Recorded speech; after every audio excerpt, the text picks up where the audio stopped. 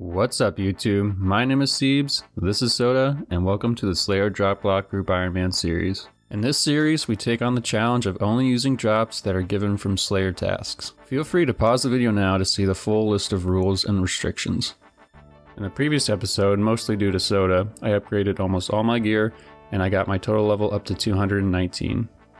My goal for this video was to unlock overhead prayers so I could start doing harder Slayer tasks, so be sure to watch till the end to see if I reach the goal.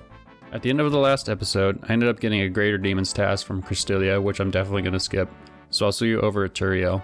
I ended up getting a Spider's task from Turiel, which wasn't that bad, but before that, I went over to Varrock and got some agility levels to reduce my run energy replenish time. Alright, there's 40 agility. I'm going to stop there because Canifis is the next course at level 40, so I'll pick it back up once I complete Priest in Peril. After that, I completed my Spider's task in the Wilderness, and then got a Zombies task from Cristelia, which was a good task for the Wilderness. During my task, Soda got an Ints task, which is great, because Ints are our only source for logs for fire making, fletching, and construction. So to start off, since it's multi-combat, we just took turns flinching the Ints until we found a better method. This ended up halving the time it took Soda to kill an Int from 10 minutes to around 5 minutes. We figured out the new method when we realized we could both get in 3 attacks before the Int changed targets.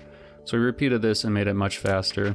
I helped Soda out with about 15 Ints, and then he finished his task. I then finished up my Zombies task, not getting any significant loot. I went back to Cristelia, and then got a Dark Warriors task, which was another good Wilderness task for me to do. Before I started the task, I got a maze random from the Mysterious Old Man. And something people might not know is when you're in the maze, you can actually unlock the chests and get various items from them. So I did that, and then completed the maze, and got some decent loot. Also, the quantity of items you receive as rewards at the end also scales off your total level, so as time progresses, I'll start getting more and more loot from it. Dr. Jackal paid me a visit during my Dark Warriors task and gave me a protein shake. Soda continued to be the champion of the group and got me an Addy Medhelm, steel boots, a gold necklace, and a Staff of Fire. I had enough bones to unlock Rapid Heal at 22 prayer, so I headed on over to the Chaos Altar, unlocked that, but had some left over, so I kept going until I got 26 prayer. Alright, there's Rapid Heal unlocked. And that makes 25 prayer. Alright, I know, get back to task. Okay, so I then finally got my first Larran's key, but I'm gonna hold off on opening it until I get one more.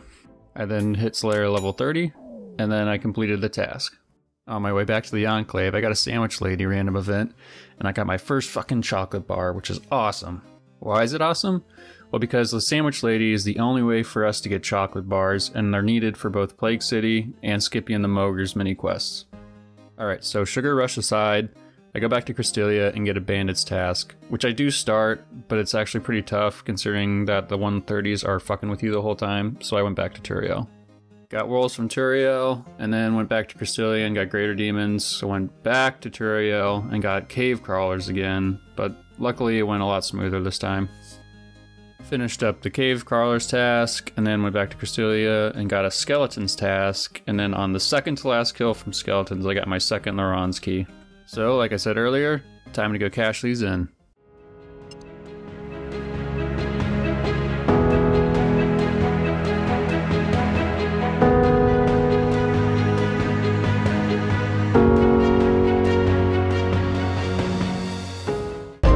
Are you shitting my dick? So first key was kind of a fucking bust, but let's see if we get lucky on the second.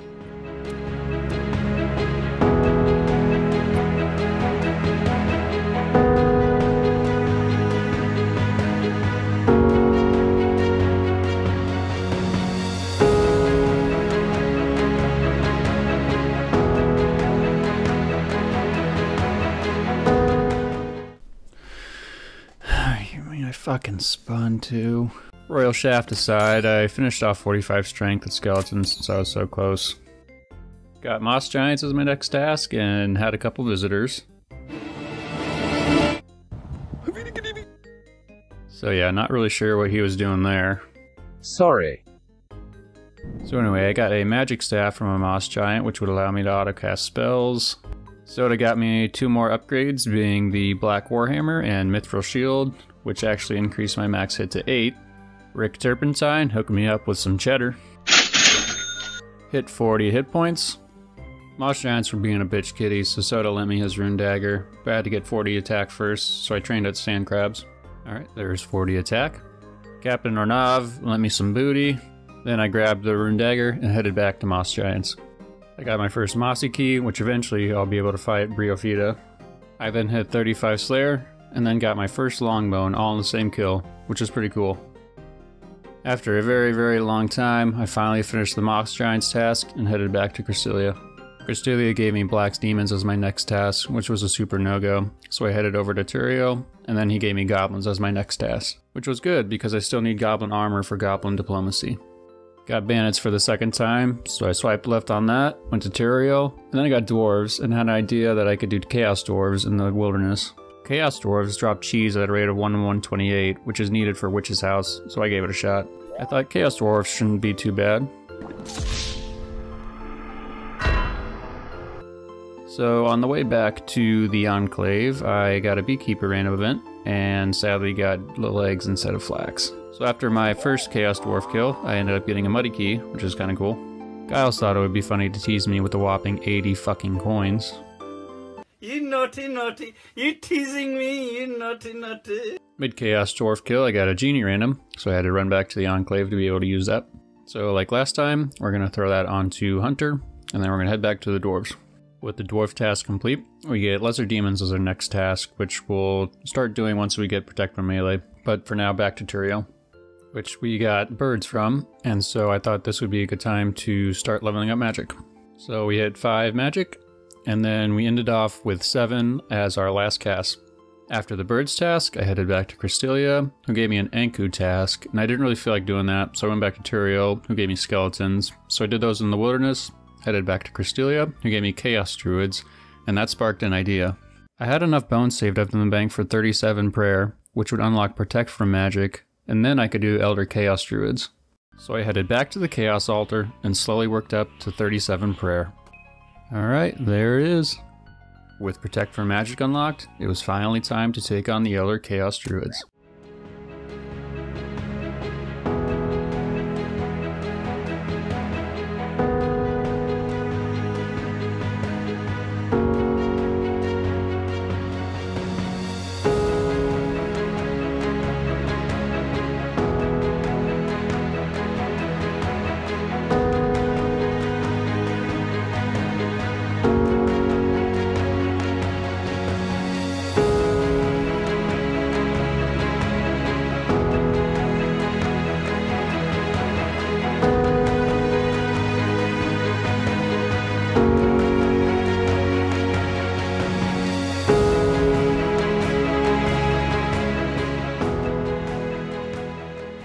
Alright, now that I know I can kill Elder Chaos Druids, I think I'm going to end the episode off there, so I'll see you in the summary screen.